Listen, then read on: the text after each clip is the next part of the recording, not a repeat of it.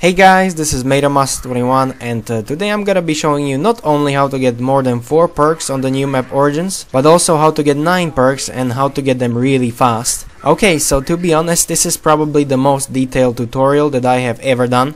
It took me 2 days to get all the footage and do all the editing, so I hope you appreciate it, and even though you know how to get the 9 perks already, I'll show you how to get them fast. But before we start, I need to thank 3 people who helped me make this tutorial, and they are the Relaxing of course, Steve and Force. So thanks to these guys. Their link will be in the description, so you can go check them out. So let's get straight into this tutorial. So first thing you need is Golden Shovel, which you could get by digging around 30 graves around the map. And you do not need Golden Helmet to do this, of course, just Golden Shovel. So the next thing after you get Golden Shovel you need is Zombie Blood, obviously. Right now you could show a few examples how to get Zombie Blood, so for example by killing zombies or killing Panzersoldat. Or you can also dig up a Zombie Blood, which is pretty good.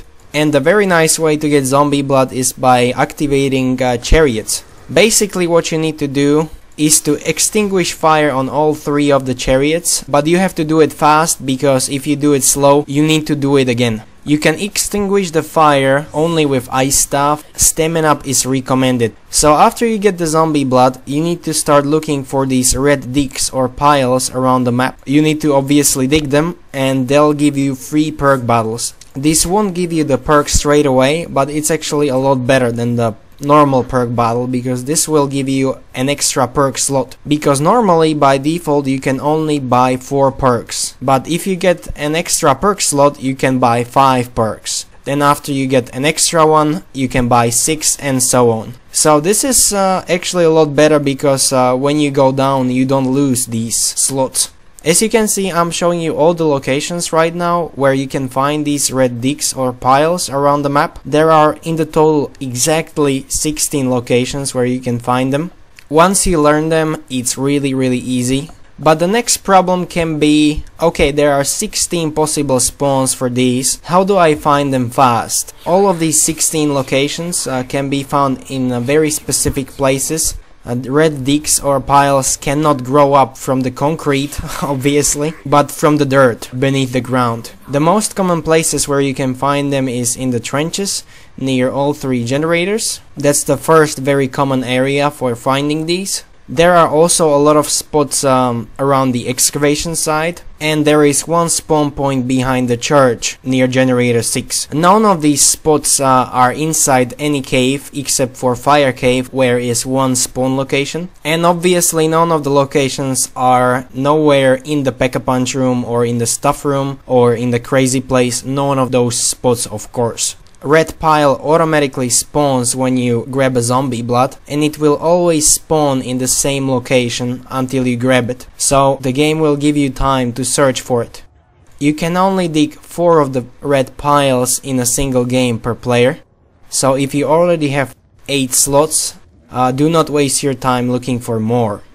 But even if you only have 8 perk slots, there is still a way to get 9 perks, and I'll show it later on in the video.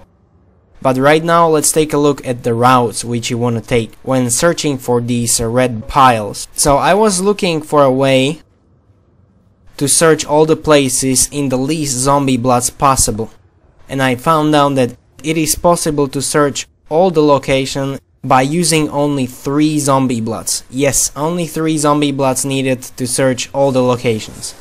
And here are the routes that I take.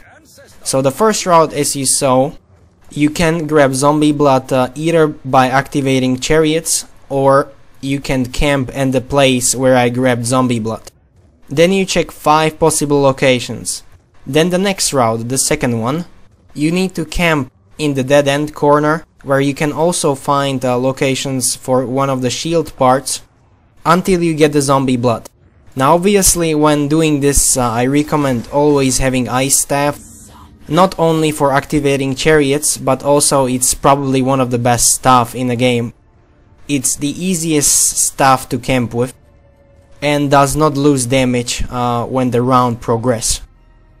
So by using this second route you can check 6 locations if you go the exact same way as I did. Alright, this is the last route that you need to take. It is very important to stay in front of the generator 6, in the exact same spot where I am standing now, when executing route 3. So once again, you go the exact same way as I went, but in this route you have to be extremely quick to check all the locations because you have just enough time to check all 5. Also, a few tips when doing this. I recommend having stamina because that's the only way you can make it in time in all these 3 routes. And also another tip, have the full sprint ready when you grab zombie blood, meaning do not sprint before you get the zombie blood, because you don't want to walk in zombie blood afterwards, right? Okay, here are just a few more tips which you can read, or I can read them for you as well. So I need to stress, for example, this one. You can't find 2 red piles in the same round. After you find and grab 1 red pile spot, the new one will spawn at the start of the next round. So do not check any locations the same round because you don't know if it's gonna spawn there next round or not. Also guys, you know why there are 16 locations in this map? Because you can only get 4 per player and there are 4 players, so 4 multiplied by 4 is 16. So you can get 9 perks for all 4 players that way. And right here you can see how to get the 9th perk, which is double tap. After you spend 30,000 points, you can get the last perk from the challenge box, which is located either in the spawn or at generator 6. Alright guys, hope you enjoyed the tutorial. Leave a rating if it helped, and I'll see you soon. Bye!